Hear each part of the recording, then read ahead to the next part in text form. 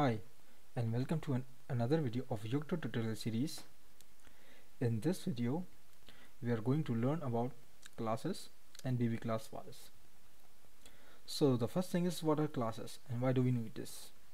So suppose you have multiple recipes of for different software packages that and all need similar build configurations such as fetching source code, configuring, compiling and installing.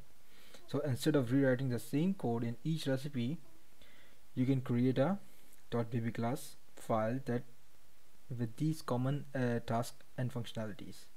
Then these recipes can inherit the bbclass file reusing its functionalities. So in summary, bbclass file encapsulates reusable build metadata for the recipes. So the classes are created in bbclass files. So where do we put the bbclass files?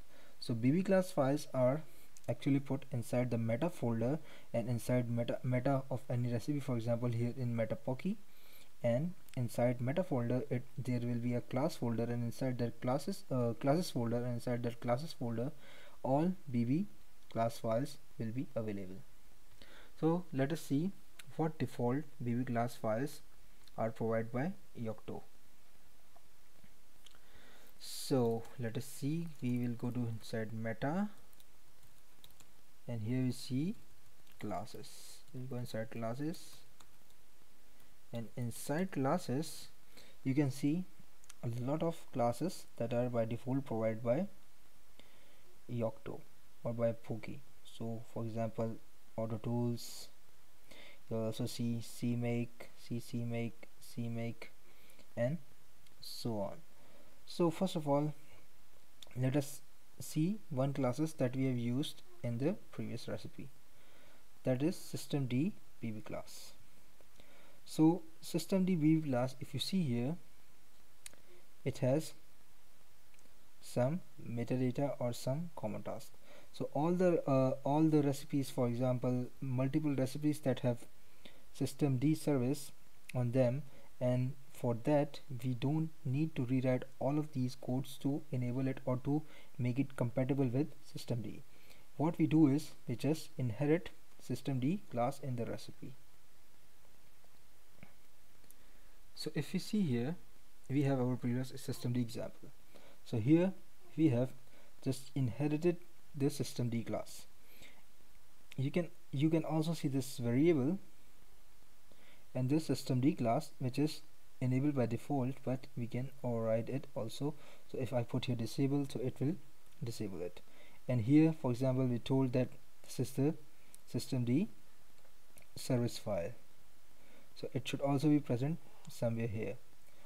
So this file, if we can add it to any systemd, any recipe containing systemd service file, but it will only be enabled if the distro feature include systemd. So if in local.conf the distro feature has systemd, so this systemd class will be used in any recipe that contains the systemd file, and it will make it compatible with it, and we don't need to do anything else. So this is the reusable code for systemd. Furthermore, we can see one more recipe, one more bb class file, one more class. It's a kernel class. So for example, if you want to inherit, if you want to add a kernel recipe, so that kernel recipe should inherit this Kernel.bb class. And in previous videos you have seen that we have used virtual kernel as a alias or as a alternative name for the kernel.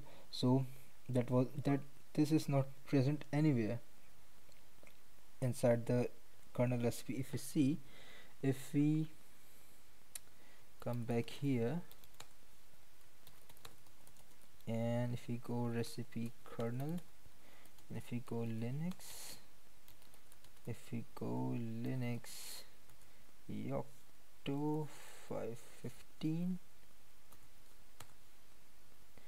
and if I try to find here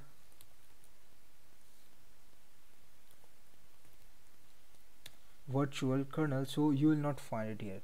But even though that is not here, but we can call or we can build this kernel with this name. So if you see, it should have inherited, okay, it has this linux dot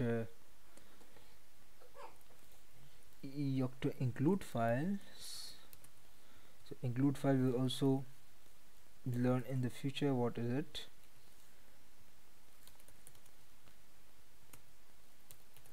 If you see include file, it should have inherited the kernel here. So here you can see that it has inherited, and this include file is called here in this Linux Yocto kernel recipe. So it means that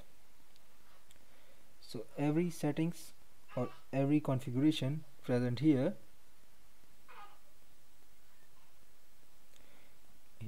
every configuration here and every function here are reusable for each kernel Linux kernel recipe. For example, for the compilation and so on, if you see, it is a lot of data, is a lot of functions here. So these all are reusable for the multiple kernel recipes that can be used, and we don't need to do anything, we just need to inherit it here. So in the next video we will create our own BB class and we will test it for our own recipes. Hope you like this video. Please like and subscribe my channel, and I will see you in the next video. Thanks for watching.